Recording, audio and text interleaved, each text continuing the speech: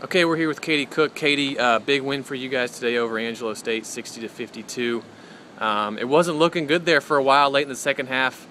You were able to step up. I think you hit a couple threes, a couple big plays down the stretch. I guess what allowed you guys to win today? It was staying focused, not focused but calm. When some things weren't going right in the second half, when they were making some free throws, getting fouls being called, and we just had to stay calm, collected, and trust in ourselves to make the right play, and making some shots doesn't hurt, you know. And that's just what it was, staying calm together as a team and making some plays. How important was it? I think you guys were up one, missed a shot. Katie Novak got an offensive rebound that led to another open jumper for you guys, and you scored. How big was that possession for you? If you can remember. It was 51-50, right? We had just gone ahead. And it's pretty big because it allowed us to have some relief, some cushion.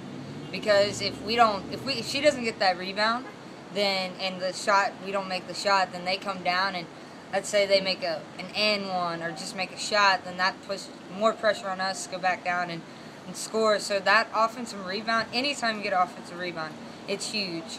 So that allowed us to be more relaxed and calm and give ourselves a cushion. On Tuesday, you guys played Abilene Christian, and you lost kind of a similar game. You went up by one with under 5 minutes to play, and then they were able to finish off the game kind of how we finished off the game today. How important was it for the team to finish this one off strong? Important, very important. I mean, any game in conference is important, so especially at your own home court. You don't ever want to lose a conference game at home.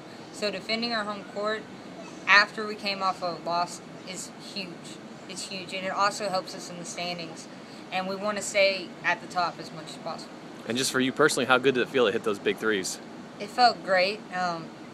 Been struggling a little bit, not really hitting, because I've been shooting pretty well just in the game. They haven't gone down, so hopefully this will help me carry me on through the next game and just keep shooting and keep making them.